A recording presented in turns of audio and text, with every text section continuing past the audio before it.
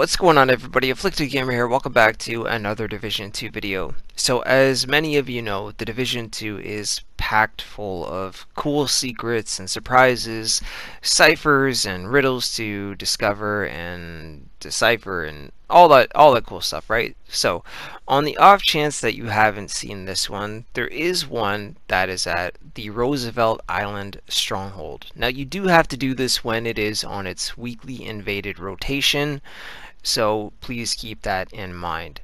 Now, huge shout out to my friend in the video, Realistic Sky. She's the one that brought this to my attention, and I am also obviously not the original founder of this, so on the off chance that you haven't seen this, I thought that I would bring this to everyone's attention. She said that she actually found all of this information on Reddit, so everybody that's on the Division 2 forums for Reddit, the Discord, all that stuff, huge shout out to all of you guys for putting all of this cool stuff together and figuring this out. So the Roosevelt Island Stronghold is filled with these owls, and if you light the candles in a specific sequence, it actually unlocks a secret passage where we're standing right now, and you get some really cool dialogue at the end. I'm going to let you guys listen to that, the real audio, and you know that you've done all of the owls correctly because the final one will make a noise as well. The key thing to note here is that if two people try to activate a candle at the same time and it turns red, then you have made a mistake. So that's why I'm showing you this first part twice. So only one person touch the candles. If any of them turn red at any point, then you've made a mistake and you need to start again from the beginning. So owl number one and candle number one are right before you drop down in the tunnel, which is right here. So all of these spots, I do show you exactly where I am in the stronghold. If you run through it a few times, or you're kind of familiar with it, you'll know where I'm talking about. So owl number two is right after you have defeated the boss. So instead of fast traveling out, simply start to walk out, and then to your left in the green area here, and a little bit of a kind of a mini pond, I guess you could say, is owl number two. I found that it was easier just to simply leave the mission and come back in.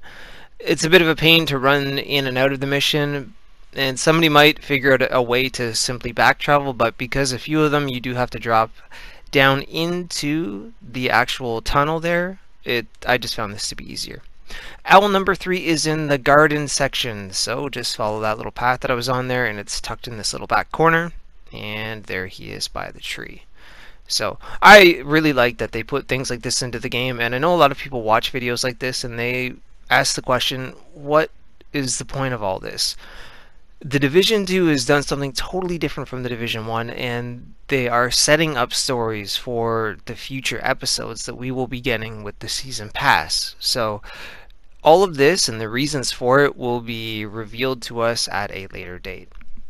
Alright, owl number four, you actually do drop down into the tunnel, and as soon as you exit it, immediately turn to your right where the ammo box is, and tucked away behind this tree is the owl and the candle. So, from there on, we're going to keep going to owl number five. The second you actually enter the stronghold and you're on this wooden little bridge, keep going until you see the owl on your left hand side, which is again kind of tucked in the grass and the water, and there is owl number five and candle number five. So when it comes to the very last one, which I will get to in a moment here, it's right after you pass all of the blue tents and all that good stuff, and that's when I'm going to let you guys hear the original audio.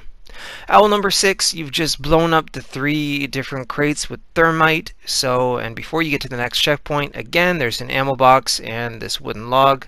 Vault over the log, you see this poor dead guy and his dog, and you see owl number six and candle number six. Now, this next part, it's after you go through, like I said, all the blue tents and that stuff, and I'm going to let you guys listen to the rest of the original audio, the sound that the owl makes, and all that cool stuff. So, but anyways, guys, drop a like on the video if you enjoyed it. Let me know what you think of all this cool stuff down in the comments section. Consider subscribing to the channel if you're new for more Division 2 content.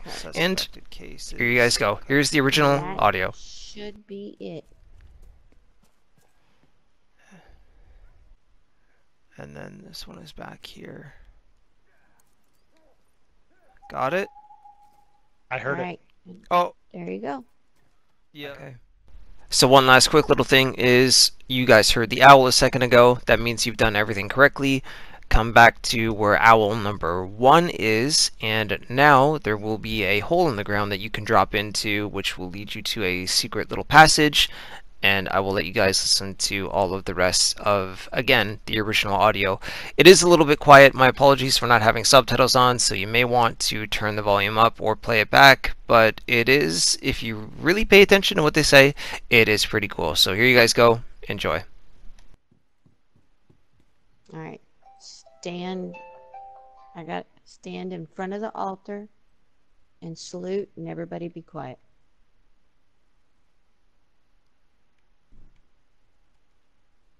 The gears are turning. The plan's in motion. We'll have to scatter to avoid detection. This may be the last meeting of the Moravian Society. We'll seal the site until another who knows the rituals